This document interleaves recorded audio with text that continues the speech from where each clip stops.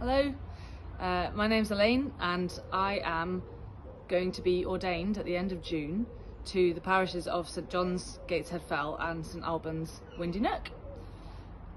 Amazingly, I actually grew up in Low Fell and as a child I dreamt of being a vicar, and I was like, what other job would you ever want to do? You know, if you want to love God and you want to love people, you just have to be a vicar. And it seemed super obvious to me as a child. And then I spent a good decade loving God and loving people in lots of other exciting ways. I moved down south for uni and stayed down there for a good while.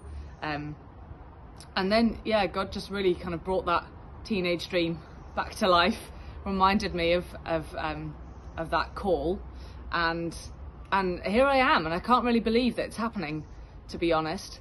And I certainly can't believe that I get to go back to the place where I first felt that call. So that just feels completely wild and very special. I've been training in Cranmer Hall for the last 3 years. I'm not quite done yet. I've got to finish off my dissertation for September. That'll be fine.